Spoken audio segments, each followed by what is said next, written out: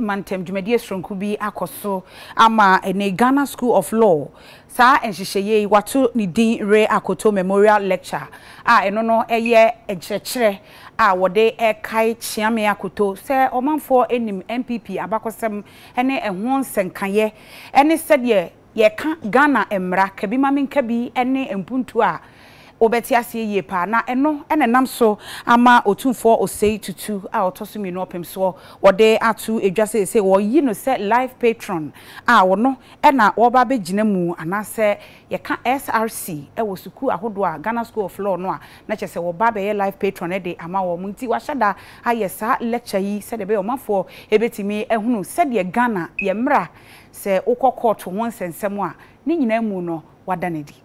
Attorney General and Minister for Justice Onumunyanfo lawyer Godfred Yebuadame edin same way truja Kwame Nkrumah University of Science and Technology baby ayato dey say great hall emra Ghana School of Law womo nhyehyeye omo yebe mfie dunsie ne de friend Re-Akoto lectures no omo ne be hyehyeye so hanu mo to omo sa friend na okasa na no ene o kire say emra bi atwam enema bi sisi ya na enye na se siade ne friend say rule of law no adwuma ene enema ebetima boa wo bibia. One lesson to be drawn from the facts of the Akoto case is that an ordinary person or one belonging to the masses is larger than the receiving end of the law that we enact and are most affected by the adverse consequences thereof. It becomes self-evident that in building a society anchored in the rule of law, we must be guided by the effect of laws and systems we put in place on ordinary people, and not only the high and mighty or a specific class that we target. In quite an irresistibly powerful way, the case of Akoto and 7 others teaches us to be mindful of the collective good of the laws that we enact as a nation, as all facets of society will be affected by the application of the law. It is not for nothing that Akoto and 7 others occupies a prominent place in the scheme of Ghana's constitutional development, a cocktail of factors, as is often the case in most like-minded citizens of our court, has collaborated to place that case on a pedestal in my estimation akin to the events that have become characterized as matters in June 30th.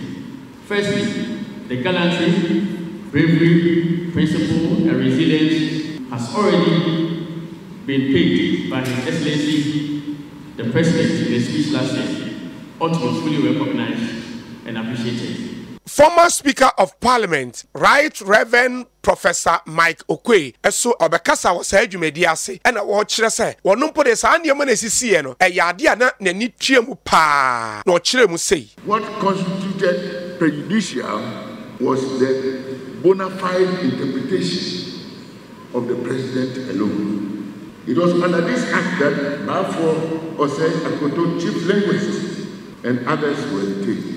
Dr. J.B. Dankwa applied to the High Court for release of the detainees under the Habeas Corpus Act, that is, bring the body. This was promptly denied by the High Court. Dr. Dankwa then proceeded to the Supreme Court to test and challenge the constitutionality of the PDA itself. He argued, among other things, that the Supreme Court was bound to inquire into the veracity of the alleged grounds in the detention order by virtue of the Habeas Corpus Act 1816.